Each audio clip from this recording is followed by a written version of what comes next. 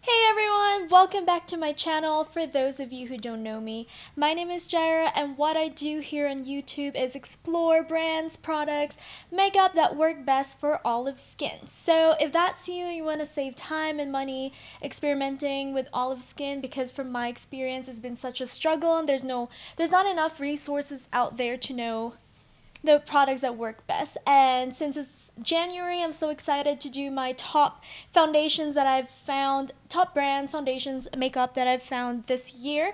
Last year, if you haven't seen it, you can take a look at it. I did my top 5 foundations and they're still amazing, but this is just like the new batch or new brands that I found last year, not this year, because it's 2021. So I found it in 2020, and my other video was in 2019. So I'm just gonna hop right into it. It's gonna be quick. I'm just gonna be linking my reviews for each foundations if you really want to know more details about the foundation themselves. So the very first brand that I wanted to share with you, which I absolutely love. So by the way, this is in no order, they're just in random orders, but is Rare Beauty by Selena Gomez. So this is it here. I'm gonna link my review for this foundation up there, but this is probably my favorite for more of like a natural, lightweight makeup, but it has that I think it's semi. It's not matte, it's not super radiant, but it's just the enough amount that you want because it has that natural color to it. I have it in 230N, which is, I think it's neutral olive in her website. It's called neutral olive, but it's a perfect match for me. And I said in that video, it is probably the most accurate match for my skin, where I didn't really have to blend it too much because it's spot on. So that's the first foundation I wanted to share with you. The next foundation is by Blasco, which is this one here. A lot of you have probably seen it because Kim Kardashian did do a review on this foundation itself. I'm going to link my old review on it too. I updated my color from the video because the first color I got in that video was a little too light and it didn't match too well. So I kind of mixed these two, which they're pretty similar, which is Warm Olive 3 and Summertone. I'm going to list all my colors in the foundation down there so it's easy for you guys to find it.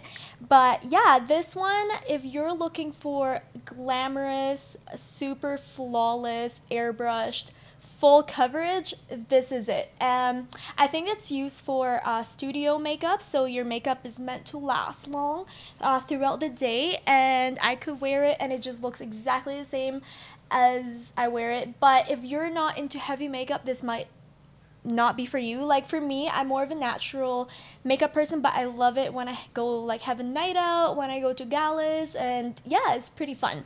So the next product I wanted to share with you that I love as well is Nars Radiant Longwear Foundation.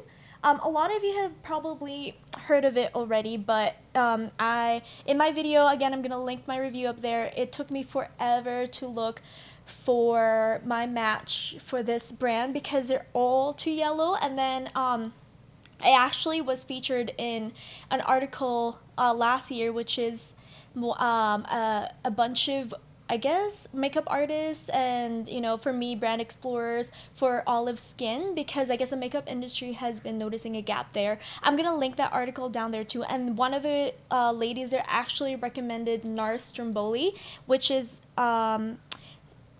the shade I have, and I decided to give it a try, and it is the perfect match for me. So this is this Nars one is, I guess, medium to very, very full coverage. It's more of like that radiant, glowy type of foundation. So if that's kind of your jam, that might be the foundation for you.